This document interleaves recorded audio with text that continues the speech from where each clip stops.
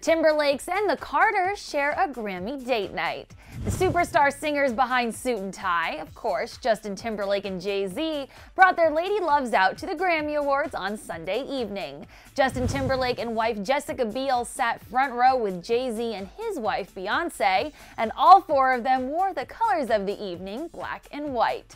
Between commercial breaks, the group was seen laughing, chatting, and enjoying each other's company. JayZ and Jessica even had a little champagne toast, probably toasting Justin on his big return to music. Speaking of which, Justin blew down the house during his performance of Suit and Tie on stage with JayZ, and it sure looked like Beyonce and Jessica had a blast dancing together as they watched. It's been a busy few weeks for the power couples. We saw Beyonce give quite an epic Super Bowl performance last weekend, and Justin is gearing up for the release of his new album, The 2020 Experience, on March 19th. So tell me below in the comments section what you think of this double date, and let me know if you prefer JayZ and Beyonce double dating with Justin and Jessica or Kanye West and Kim Kardashian.